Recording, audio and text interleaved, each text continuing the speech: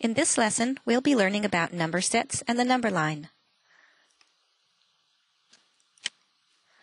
First, let's look at three number sets: natural numbers, whole numbers, and integers. I'm going to show you these sets of numbers on a number line. Watch this. This is a number line. A point on this line can represent a number. Let's place this point here. We'll call this point 0 on the number line. On the number line, numbers get larger going to the right. So all the numbers to the right of point 0 will be greater than 0. Numbers get smaller going to the left. So all the numbers to the left of point 0 will be less than 0. The set of natural numbers contains all the positive counting numbers. The set of whole numbers contains all the positive counting numbers and 0. The set of integers contains positive and negative counting numbers and 0. So, the natural number set is a subset of the whole number set, and both of these sets are subsets of the integer set. Let's practice with numbers on the number line. What do you think? Number 1. Which point is 0 on the number line? You decide, and we'll show you the correct point in a few seconds. 0 is less than 3, so it's to the left of 3 on the number line. Number 2. Which point is 6 on the number line?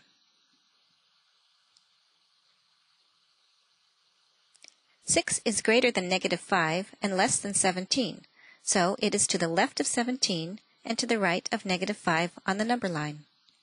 Number 3. Which point is -3 on the number line?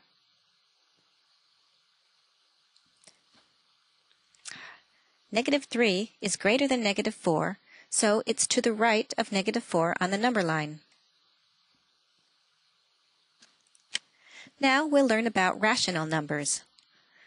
The rational number set contains the integer set plus all the fractions in between the integers. Fractions look like this: -1/4, 1/2, -3/8, 2/3. The top number is called the numerator, and the bottom number is called the denominator. The numerator and denominator are integers.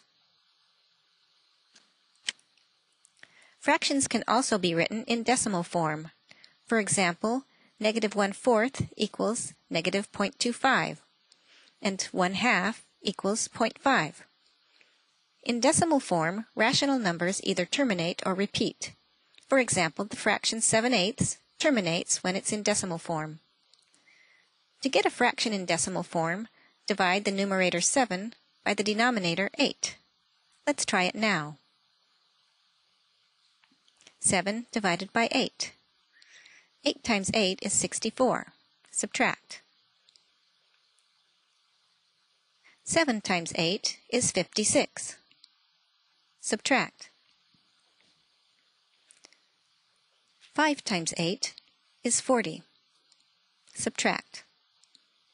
Our remainder is 0, which terminates our division. Now let's look at a repeating decimal. The fraction 1/3 repeats when it's in decimal form. To get this fraction in decimal form, divide the numerator 1 by the denominator 3. Let's try it. 1 divided by 3. 3 times 3 is 9. Subtract. 3 times 3 is 9. Subtract. 3 times 3 is 9. Subtract. Our remainder is always 1, so this is a repeating decimal. What do you think? Each number is a member of one or more number sets. To which number sets does 0 belong? You decide, and we'll show you in a few seconds. 0 is a whole number. Remember, whole numbers are all the positive numbers and 0. Since the whole number set is part of the integer and rational number sets, then 0 is an integer and a rational number. To which number sets does 122 belong? 122 is a natural number. Natural numbers are all positive numbers. Since the natural number set is a part of the whole, integer, and rational number sets, then 122 is also a whole number, an integer, and a rational number. To which number sets does negative 1/10 belong? Negative 1/10 is not an integer, so it's not a natural or whole number either. Negative 1/10 is a member of the rational number set. Let's do a few more. To which number sets does the repeating decimal 1.333 belong? You decide, and we'll show you in a few seconds.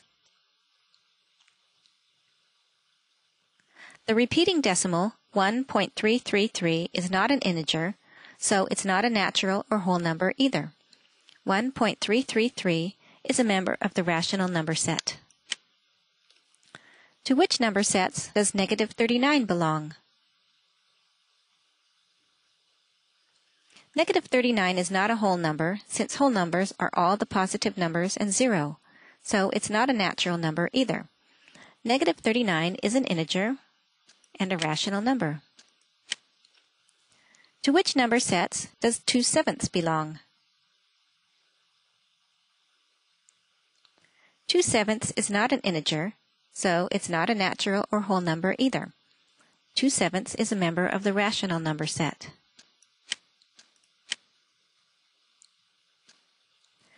An irrational number is a decimal number that does not terminate or repeat. These numbers cannot be written as a fraction of two integers. Here are some examples of irrational numbers. The irrational number set is separate from the rational number set. The last number set we will introduce is the real number set. The real number set is just the combination of the rational and irrational number sets. Visit our website, www.highschoolelearning.com, for free interactive lessons and to find out about our fun online courses.